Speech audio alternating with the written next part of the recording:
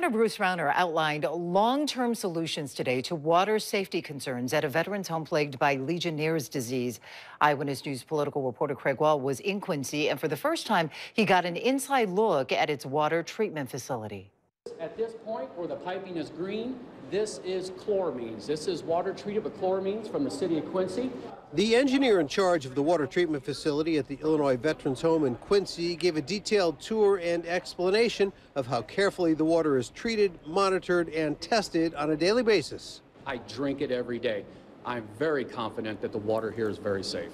All this is new since 2016, a year after the first Legionella outbreak in 2015 that killed 12 veterans. The fact that we've had veterans pass is heartbreaking to me, and I'm personally committed to doing everything we can to keep our veterans safe. As the governor wrapped up his week-long stay here, we saw the room where he slept and were shown the various upgrades like filters on the showers that have been put in place based on recommendations from the Centers for Disease Control.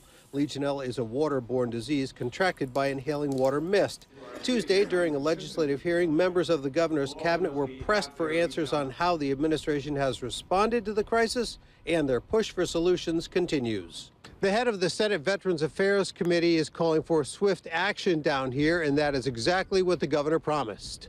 So what I've determined being here and living here is, okay, let's take it to the next level.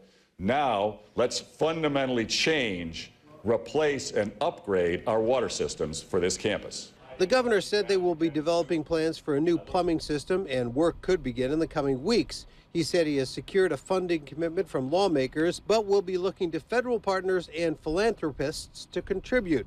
Veterans here seem impressed, even Carol Jardine, a self-described diehard Democrat. I think he's sincere. He really lived it. He didn't just talk it. The action is there. I'm impressed. I might even vote for him. The governor said he's even looking into adding an entirely new building to house all 350 veterans, calling this their home.